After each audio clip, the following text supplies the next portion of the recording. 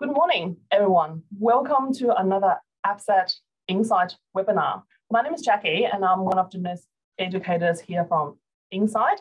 And before we begin, I would like to acknowledge the traditional owners and the custodians of the land and pay my respect to elders past, present, and emerging. I would also like to extend that respect to any Aboriginal and Torres Strait Islanders who might be joining us today. So today it gives me a great pleasure to introduce a friend of mine and a working colleague, Dr. Nikola Ognyenovits, and who will be talking about ketamine for the treatment of addictions and mental health. So Dr. Nikola is an addiction medicine doctor who is currently working at Fiala as well as West Moreton Drug and Alcohol Service. And then he has a particular interest in exploring of the novel approaches to addiction treatment.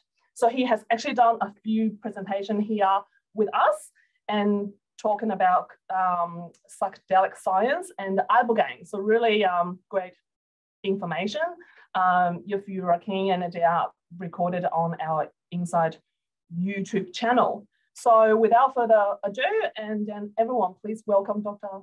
Nikola. Welcome everyone who is taking the time to be online for this presentation.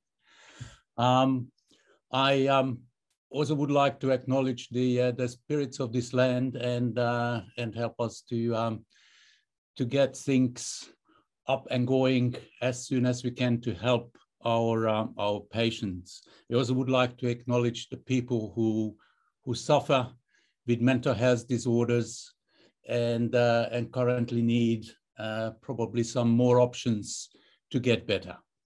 So talking about ketamine, why are we talking about ketamine? It is a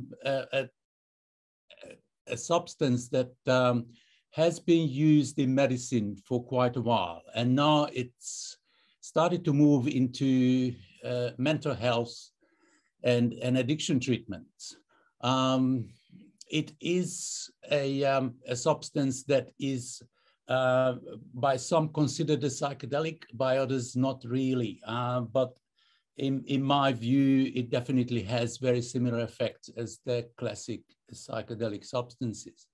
So ketamine, it was synthesized in 1962, quite a while ago, and it first gained a good reputation when it was used as a field anesthetic in the Vietnam War. It became very popular because it was much safer to use than other field anesthetics and pain relief, particularly opioids. If you overdose on opioids, you create a bigger problem. Ketamine as an anesthetic has been used with very good track record. I have used ketamine as an anesthetic in my practice. I used to work in a country for about 20 years in mainly country hospitals. And doing emergency medicine, and I used to I used it in hundreds of people, and I developed great appreciation for ketamine because of its very safe use and very easy use in those settings. It's also used in pain medicine now. It has a reputation of preventing opioid-induced hyperalgesia. It also is used in chronic regional pain syndromes by pain medicine specialists. In emergency medicine, I already mentioned the use for procedures and anesthesia, but it's also used in a mental health setting in acute behavior disturbance, again, because of its safety. Now, it started to be used in some jurisdictions in the US for acute suicidal states. They're giving ketamine infusion, and ketamine infusion will have quite a dramatic effect, but it's quite short-lived. But I mean, if you get someone out of its deep suicidal state for a day or two, which probably how long it will last, at least that gives a window of time when things can change. So I think it is a very good way of using. In neurology, some neurologists use it in functional neurological syndromes, and in mental health, it is becoming quite widespread, especially in the US, to use in treatment-resistant depression, PTSD, complex trauma, and some other mental health disorders. In addiction medicine, again, it has had a history. I will mention later on, there have been studies which mainly from other countries again, big studies from Russia were proving its efficacy in like alcohol and opioid use disorder. So, as I said, ketamine is something that has a bit of a reputation as well. Quite a bit of stigma attached to it because it also is used in some recreational settings, and because it is used, for instance, in veterinary medicine. And exactly because of its safety, you can imagine when you anesthetize a horse, for instance, it would need some very substantial equipment, anesthetic machine and all other things to keep the horse safe during a procedure. So yes, ketamine is a horse tranquilizer because it works and it keeps the horse safe, and you can do a procedure under anesthesia in reasonably limited resources.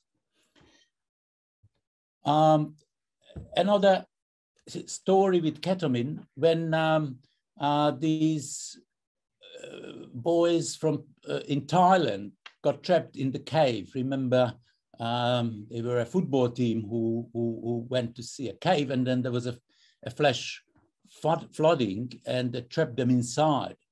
And they were there for quite a while, I think about 10+ days. And there was an international effort to bring them out of that cave because it was basically flooded in. So they had to bring them out underwater. And was it actually Australian anesthetists involved in there. And the drug that they used for these boys was ketamine, because, you know, again, ketamine doesn't stop people breathing while they're anesthetized. So they could be fully anesthetized, put underwater, and safely extracted from that situation. So I think this is why the World Health Organization has ketamine listed on its essential medicine list since 1985, despite some attempts, some countries trying to get it off, namely China tried it because of its other mental health and psychedelic effects, but they didn't manage to do that. So it is widely used, especially in the third world, for anesthetics, where you've got very limited resources. You can do a cesarean section in a health center without, you know, an anesthetic machine on ketamine. So recently, we have seen quite an upsurge in ketamine research. Mainly in mental health. This is a statistic that a colleague of mine created. So there's plenty of studies now. There's some Australian studies as well, American studies. If you would like to have access to them, I'm happy to help you. There was a study just recently, it's unfortunately not finished, in the UK for ketamine for alcohol use disorder. And as a result of that, the UK actually opened a few ketamine centers for treatment. So back to what ketamine does. So for the medicals who are interested in, the physiology of ketamine, just a few words of how it works.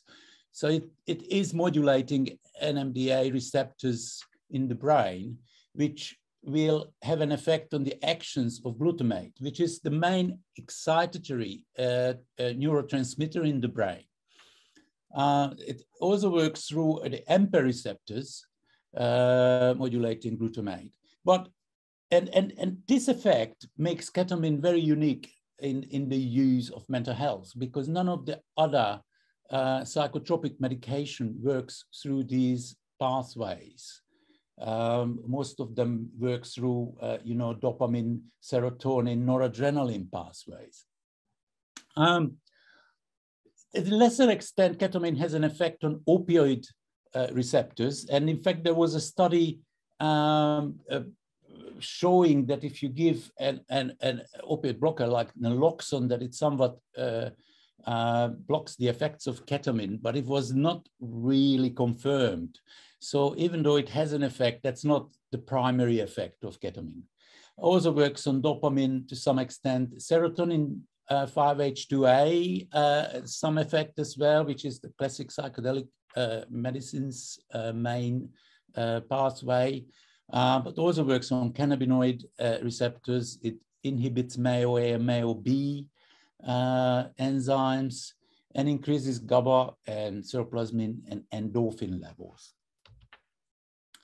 When you put someone on the ketamine, you put on EEG probes, you will see that ketamine, under the effect of ketamine, the delta and theta activity will increase in the brain in basically all regions, which is very similar to what happens in like deep meditation. And what is a very important effect that is also mentioned in the literature quite a bit, that it activates the interaction between the prefrontal cortex, which is the place of cognitive processing and keeping basically us in control of our actions, overriding, being able to override and select what we're doing and what we're not doing. And the limbic system, which is the place for emotions, motivations, memory, and the subconscious experiences. So what happens, people who are under chronic stress and under the effects of long-standing trauma, quite often you see in MRIs that their frontal cortex actually shrinks. And the connections between the two systems are blocked. So the communication between your reasoning and your emotions is not happening, which means that it's actually bogged down. So you won't be able to process those emotions, and they will affect your mental health. So the other thing that ketamine has proven to do is it increases brain-derived neurogenic factor and the expression of that and signaling in the brain, which means it facilitates brain regeneration and growth, new brain cells to develop and activate, apart from the new connections that I mentioned before. So it also has some data that it limits and prevents neuroinflammation, which is again a new area of research in mental health. That inflammatory cells increase in mental health disorders, and if we treat the inflammation in the brain, the neuroglia, then it has a beneficial effect. So ketamine also modulates gene expression, and which is involved in the circadian rhythm. And there was a recent study that showed, from Sweden actually, that showed that it increased the number of serotonin 1B receptors in the brain. So this is a study that a lot of ketamine doctors will show you and have them on their website, which was published quite a while ago, which showed that it is actually on rats, it's not human. It increased dendritic budding. So it increased the numbers of dendritic processes on a neuron. The other one I'm going to show you is the functional MRI that shows how the serotonin 1B receptors increased in the hippocampus. So how does ketamine and other psychedelic medicines work in substance use disorders? They have an antidepressant effect. They increase connectivity in the brain. They contribute with their effects of healing the effects of trauma, which as an addiction specialist, I always say I can't remember one client when I scratched the surface in their history who did not have a background of trauma somewhere in the past. It also enhances neuroplasticity, brain growth, and expression of brain-derived neurogenic factor, decreases neuroinflammation, and some direct effects on opioid receptors. For instance, in my previous talk, I talked about ibogaine. Now, there's another issue here which is still quite a bit controversial. Some studies, especially the psilocybin studies at Johns Hopkins University, correlated the efficacy of ibogaine with the level of mystical experience that the participants had, which we already had some previous knowledge that epiphanies do help to get over addictive behavior. Doc Selman's points in the basic contributing factors in successful addiction treatment lists epiphanies as one of the essential parts. So ketamine psychotherapy in alcoholism has been studied by Krupitsky in '97 and had very good results. Now this trial was controlled but not randomized, and they gave actually quite high dose ketamine. They gave the psychedelic dose of ketamine. So I will get back to it, what it means. So about more than double the effect of conventional treatment compared in their study. Also in opioid addiction, they had very good results with that. Now, another recent development with ketamine that the Therapeutic Goods Administration approved S-ketamine, which is a product of a drug company, Janssen, in mental health use in Australia. It was in March this year. In the US, it had been approved for another year before. Now, this is basically ketamine separated in the spatial orientation. So basically the same compound, ketamine, normal ketamine has got a mix of right and left spatial orientation of the molecule. Now, this drug company separated the left orientation from the right orientation and patented the drug and claimed that it had somewhat different effects.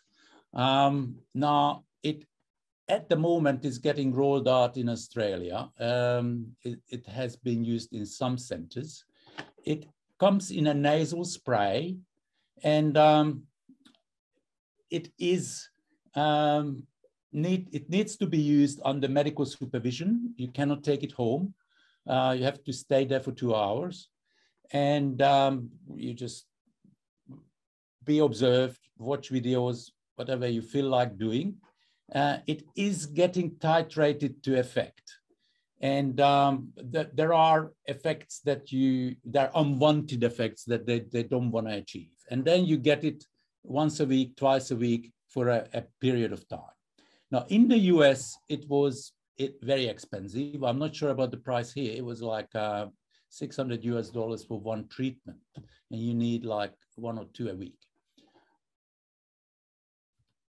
So this is the dosing regime for it. So I already mentioned that I deem ketamine as a psychedelic drug. It's not a classic psychedelic drug, but it definitely has psychedelic effects.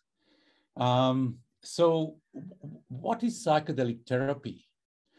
At the moment, there's a lot of media programs that mention it, articles, even series, TV series like The 9 Perfect Strangers.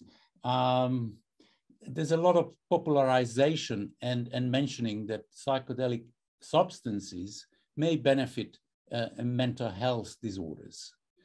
But unfortunately, it comes with quite a lot of caveats and dangers. I just would like to clarify how these substances are used or can be used. So when you use these substances in a small dose, then you use it as a pharmaceutical agent. If you increase the dose, then it starts having mind-altering effects. And depending on how much you increase the dose, it's going to have more deeper mind-altering effects. So let's go into the details. So the biochemical or pharmaceutical framework for using these substances, including ketamine, psilocybin, and others. When you give a dose that you titrate to cause no mind-altering effects, and then you give that dose, say, every second day, every third day, twice a week. There are different dosing regimes, and you might notice some help in your mental health. Now, this is commonly called microdosing, these medicines. In the case of ketamine, it's normally in this fashion. It's dosed with lozenges or troches, either sublingual or oral, if you swallow it, but also in infusions. So the American Psychiatric Association endorsed a regime for ketamine infusion, where it's half a milligram per kilogram over 40 minutes. Now, in most people, it will not cause major effects mentally, mind-altering or psychedelic effects, but there will be a small subset of people who are more sensitive to it, and they will have some dissociation and surprising unwanted side effects. So, I mean, yeah, this is the same use of a substance or a psychedelic substance as giving any other medication, psychotropic medication, just maybe a little bit different dosing regime. And some people claim that when they have it helps the psychotherapeutic process, but it is applied outside the use of the ketamine dose. So this is how ketamine troches look like. It was first developed by a psychiatrist who is actually Australian, Dr. Stephen Hyde in Tasmania. And it got very popular in the US. It's been developed for over 10 years. And it's only just started to be used in Australia. So Stephen is much better known for his achievement in the US than in Australia. So just to mention that there was there is a psychiatrist in Brisbane who presented on Insight before, Angelo Di Giovannis, who treated hundreds of people with the pharmaceutical way of ketamine, or with oral ketamine. And there was a study published in 2018 with a survey of the results, the treatment results of patients. And what they examined is the patient hospitalization, which was proven to reduce quite significantly. We're talking about treatment-resistant depression, where people spent months in hospital, a year, and being on multiple medications, not responding to them. That's another picture about, it is also the pharmaceutical way. I just put it up to show that it is very clinical. Just giving an infusion, they still might put, music on to help the patient relax, and they just sit in a bed getting the infusion. Now, the second way of using these substances is the psycholytic or empathogenic framework. Now, this is a framework which does not result in a full psychedelic effect. So people are still connected with reality and connected with the therapist, but they open up their defenses, they reduce their fear response, it increases their empathy towards themselves. So it works as a lubricant in the psychotherapy session to go deeper, to access the personal subconscious, for instance, and being able to express traumatic experiences and process them without an overwhelming fear response happening.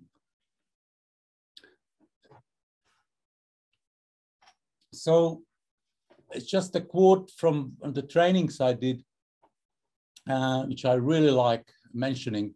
So they say, you have to feel your fear. It is not that the fear goes away. It is that you are able to trust your fear. So yes, fear is a normal human emotion which protected us from protected us from danger over our evolution. So it's not necessarily a bad thing.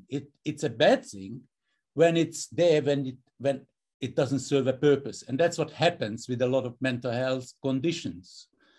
And if you are able to go back to just trust that fear when you need to have fear, it will definitely change something in you.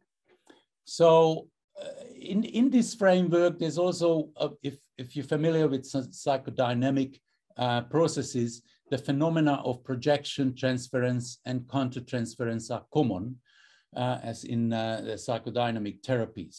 And they actually welcome and used in the therapeutic process, as in those therapeutic settings. Now, the length of this session with the psycholytic use is about 2 to 3 hours with ketamine, but the research with MDMA and psilocybin shows us they take much longer, 5 to 6 hours. Now, this framework, if you read up on what happens in MDMA research, is exactly what they're aiming for.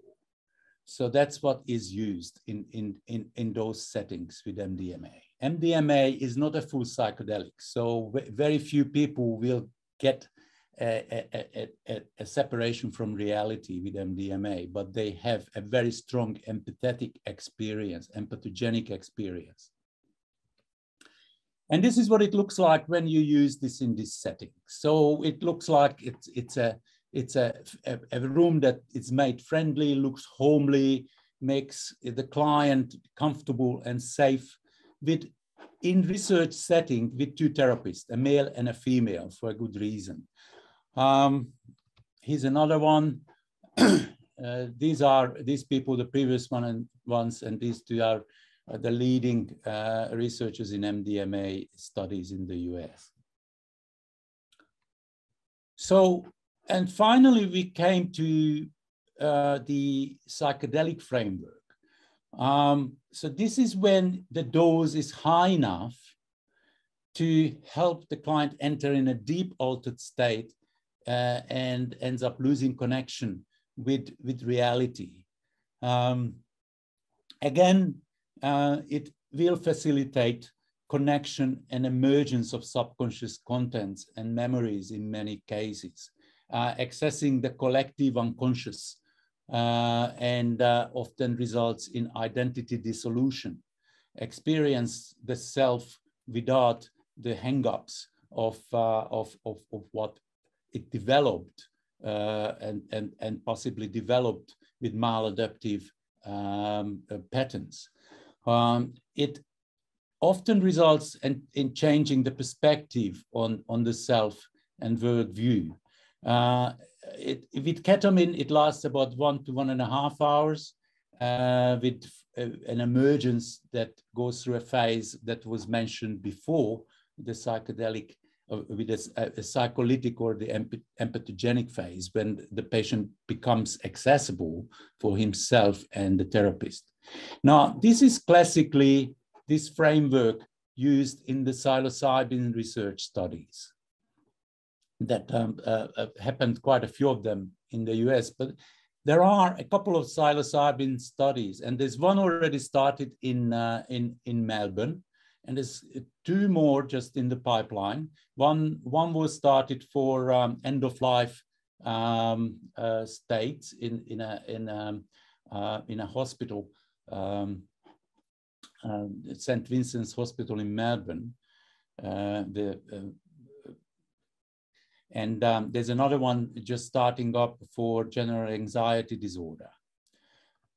There's also one planned in Sydney using psilocybin for methamphetamine use disorder, which will be even more exciting for us addiction specialists. So what's the therapist's role in psychedelic therapies? I think it's important to mention because, and I think there's a few people in the audience who are counselors and therapists, and it is somewhat different to your normal behavior-based psychotherapeutic processes, primarily because it is, using the old terminology, it is a psychodynamic process. So what is always mentioned in these therapies that we are supporting the client's own inner healing process and not giving directions of what to do and how to heal. And we're actually trying to enhance those processes and encourage the client to own those processes and not to run away from them. So it happens by providing safety and assurance that when they explore their experiences, they can trust them. So it is also when they emerge, they trying to facilitate the validation of these difficult and painful contexts, providing opportunities to allow the clients transference. For instance, you know, a lot of people have developmental trauma where there was a missing or more that they had no supporting parents in their development as a child, and quite often they project that role into the therapist, and that the therapist somewhat has to embrace that and provide that safety and that connection with the client to have a corrective experience. And finally, you need to ensure that physical and psychological safety is maintained. So yet when there are strong emotions coming up, and could be something physical occurring, you need to make sure that safety is maintained. And finally, helping with the integration of these new experiences is absolutely essential. So there's a lot of treatments happening at the moment, and because of the popularization of these substances, there's more and more underground providers started to give these substances. But what happens? One, they don't select the clients very well, and once they had the experience, they just go home, and very little support is provided. So we started to see some psychedelic casualties from these settings. Oops, I don't know what happened here. So going back to ketamine, it has got some known adverse effects, but there's a lot of them that are not really known by professionals of where and how it happens, because it's mentioned in some texts and literature. It doesn't mean that everyone who uses ketamine would end up with a terrible adverse effects. So we know that in very high and regular users, they can have damage to their bladder. The sterile interstitial ulcerative cystitis. It can be serious, very serious. There is some experience, anecdotal experience where the patient had to have their bladder removed even. But again, only in very high dose, high and regular use. Now, the second side effect that's quoted is this psychotomimetic, which means that it mimics psychosis. So mimicking psychosis is again a very limited way of describing what happens. People do not stay in that state, so they will not develop psychosis. They will have a dissolving state of mind, or a state of mind that's more accessing and new experiences, which can be alerting. But it is only transient. And it is, as some studies showed, is actually in some studies, it's proven it's essential to have a good effect. So in anesthesia, it has been called emergence delirium. And sometimes they give benzodiazepines with ketamine to try to avoid it. When I used ketamine in emergency medicine, I basically prepared the patients that things like this can happen. And I never had one real adverse reaction like that, treating hundreds.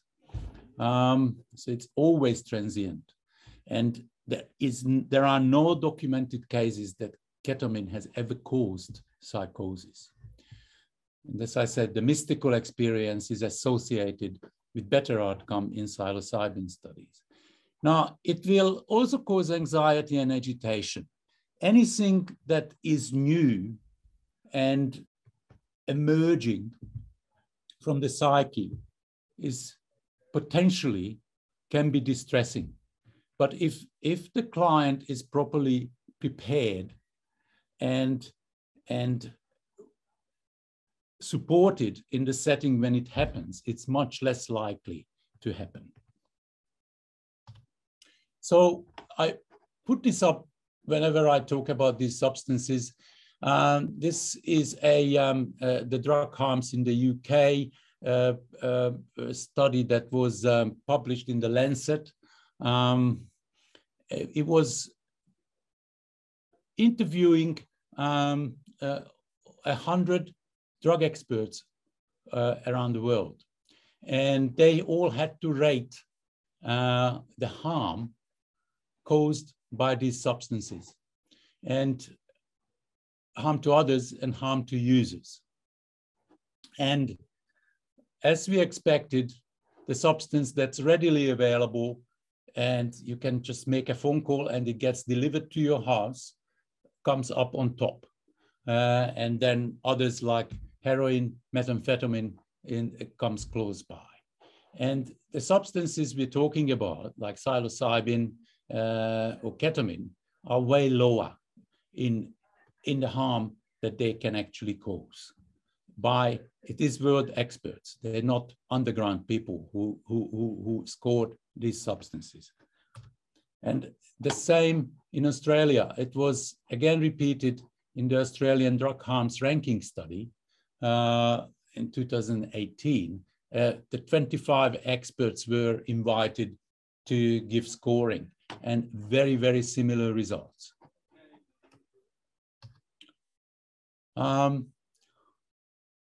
I would like to quote this from Ram Dass, again, going back to what happens in a psychedelic setting. If we can give up attachment to our roles as helpers, then maybe our clients can give up attachment to their roles as patients, and we can meet as fellow souls on this incredible journey. We can fulfill the duties of our roles without being trapped by over-identification with them. So in this setting, it's more like a partnership in healing than being the expert who will tell the client what to do and how to get better.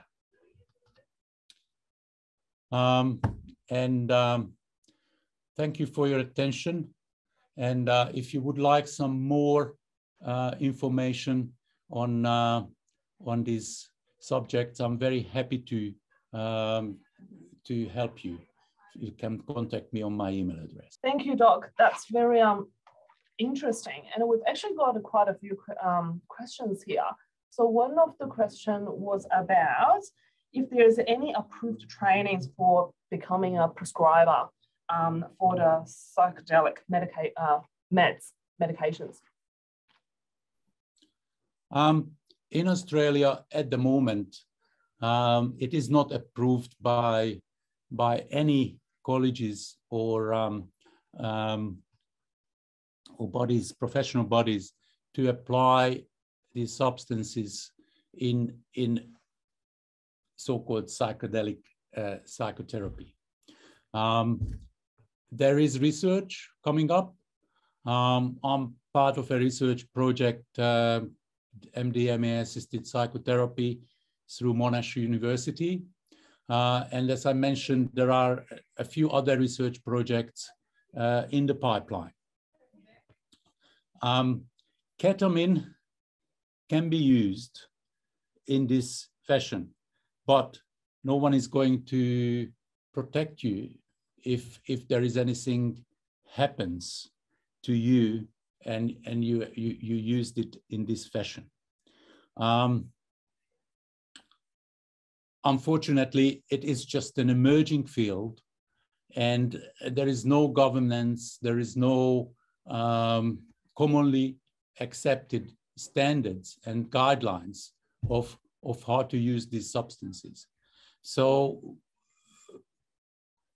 a number of people, including myself, we are working on establishing a body with professionals who can come together and create an organization which can then provide these guidelines and some type of approved training. But at the moment, there is no such thing, that there is no training that you just go and you will become a well-prepared psychedelic psychotherapist. And you won't be able to use these substances. I mean, MDMA and psilocybin are still prohibited substances. There has been a submission by a number of professionals to reschedule it, and it's still not final. The outcome from the TGA, there was an expert panel which had some partial recommendations to reschedule these substances, but it's still not final. So what I think, if there is a chance that you can get into a research project and then work that way, unfortunately, there is no common opportunities in Australia. In the US, you can go and attend courses. Like I myself went to the US a number of times. I did a course on ketamine-assisted psychotherapy, and that was quite good. It was actually experiential, so I got to experience ketamine myself. I think Australia is very far from that. In my estimation, probably we're lagging about 10 years behind the US. Thank you, Doc, for the thorough explanation. And I've got another question here. Is that what are some of the most important selection criteria for you that you would consider to put clients or patients on the treatment for ketamine? Yes. Now, thank you for reminding me. I also would like to say, and somehow a slide must have got missed. There are 4 essential criteria for any psychedelic therapy. So the patient selection, as you mentioned, and I will get back to it, is essential. These substances are not to be used on everyone.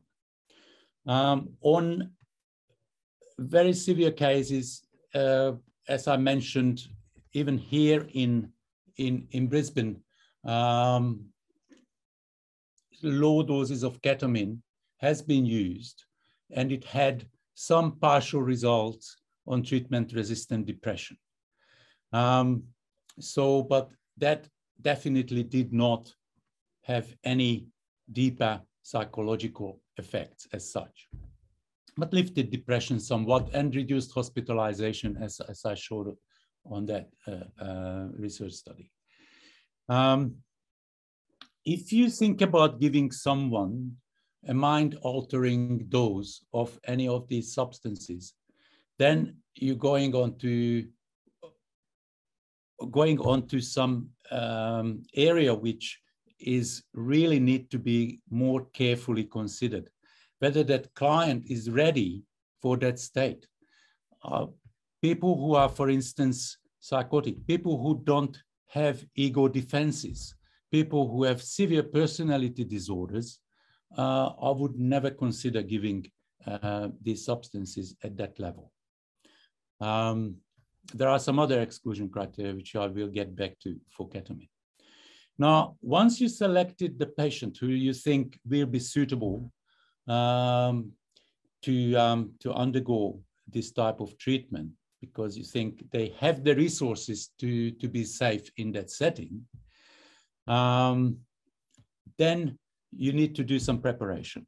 And the preparation will have to detail what can happen, all the possible effects that can happen in this setting, and go through them, and maybe explore their resources, their psychological resources, whether they have techniques of grounding, mindfulness, others that they already have developed in themselves. And if they haven't, then you can facilitate that before you go to the psychedelic doses.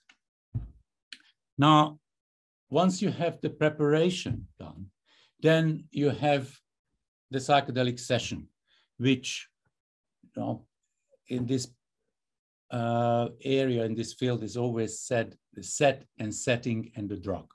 So the set is the client's intention, their mind at that any given time. So even if they were suitable at a previous time, something might have happened and they're not suitable at the current time when they scheduled to go into therapy.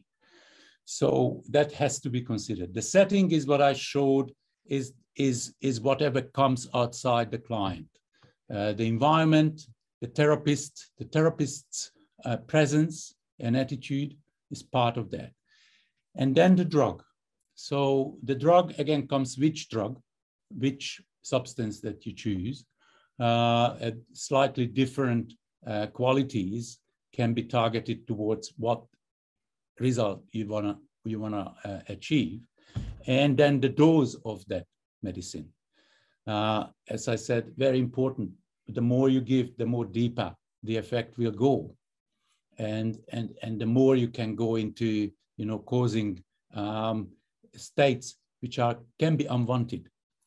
And then the last one, which again very often gets left out, especially in underground therapy, is the integration, and that's probably one that is the hardest on the part of the therapist, because once someone's in a therapeutic session with the medicine, things can get, you know, easier, more empathy coming out, more connection coming out.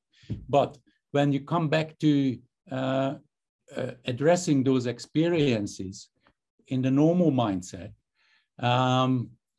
you need to be able to tease out and address, again, ego defenses without the help of medicines. But it's quite often already bubbling up. So going back to, and integration sessions might take a long time. It might take, you know, weeks and months before the next session is due. If there's an experience that needs to be integrated, it can take a while, quite often, to have that done, to bring it down into the current situation, the current context of the client's life. Now, and then how many sessions? Again, it's individual. Now, how do you select patients for ketamine? So there are some physical exclusions. For instance, untreated, unstable thyroid disease, unstable high blood pressure, because ketamine actually increases blood pressure, about 25% in the session. Someone who's got unstable coronary artery disease, it's not recommended.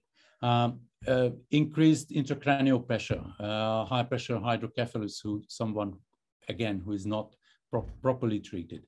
Glaucoma, intraocular pressure can increase with ketamine. Decompensated liver disease. Ketamine is mainly metabolized through the liver, so it's unpredictable what dose they get if you don't know the rate of metabolism. What else? Other medications. So again, it is controversial, differs practitioner to practitioner, of what is considered as interaction. I myself don't like getting clients who come with polypharmacy, because all their receptors are covered, and ketamine won't have a chance to lodge anyway. There are medications like lamotrigine that is considered to block the ketamine effect. But ketamine, again, is a drug that can be used, for instance, with antidepressants, unlike the classic psychedelic substances. So there's no danger of serotonin syndrome when you use ketamine along with an SSRI or SNRI. And I think I already mentioned the psychological selection criteria. There's one I haven't mentioned, is a current active substance use disorder. You would not consider ketamine. So the client needs to detox and achieve a level of abstinence before you would consider ketamine. And it can be very useful for maintenance of abstinence. Hope I answered. Thank you, Doc. And one of the other questions was that you mentioned people with personality disorders is not part of that criteria. And then why is that, since it's often linked with the childhood trauma? Oh, thank you for that question. Great. Yes, what I said is very unstable personality disorder. So someone who is chaotic, someone who is unable to maintain any normality of life, which we see quite often in drug and alcohol. It's just no point giving ketamine. You can't access the level of the psyche when someone is at that sort of mindset. Other personality disorders, absolutely. So personality disorder where someone can still maintain a level of normality in their life, absolutely. I mean, again, I've got a bit of a heretic view on personality disorder.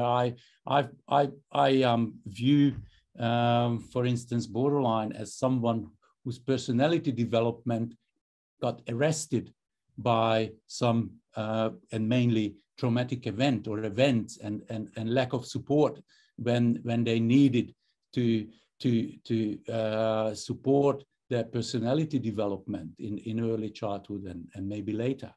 And absolutely, those people will benefit. So I'm not saying all personality disorder.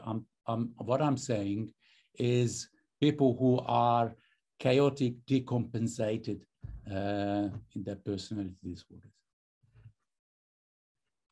Thank you for clarifying. And then does EEG and then MRI study provide any evidence of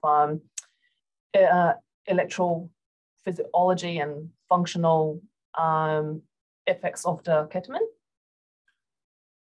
Yes, as I mentioned, there are studies that prove that it changes the electrical activity in the brain, and there are new connections in the brain, and activation of areas of brain that are not normally activated in your normal state of mind. So it stirs up the brain and creates some new possibilities in the brain for change. And then one last question: is ketamine somewhat addictive, and potentially can't be misused? Yes, ketamine is a drug of addiction, but it's not that level as alcohol or opioids. So ketamine does not result in ketamine use, even regular ketamine use, of a physical withdrawal syndrome. It's more a psychological addiction. And I have to say that in research studies, it is unheard of that people end up in ketamine addiction. And for the very reason, because they associate ketamine use with a therapeutic setting, which quite often is difficult and uncomfortable. Can be nice and pleasant and euphoric as well, but it normally is mixed with difficulty. So it's not used in that recreational setting. Now, it is used in the party scene, much more in the UK than in Australia. And I heard lots of stories, from clubs and other places where people use ketamine, and they might end up with some bad trips, for instance, on ketamine. Again, because it's an unsupported use of a mind-altering substance, which you don't really know how much you take. There's no one there to prepare you, to support you, and then integrate the experience.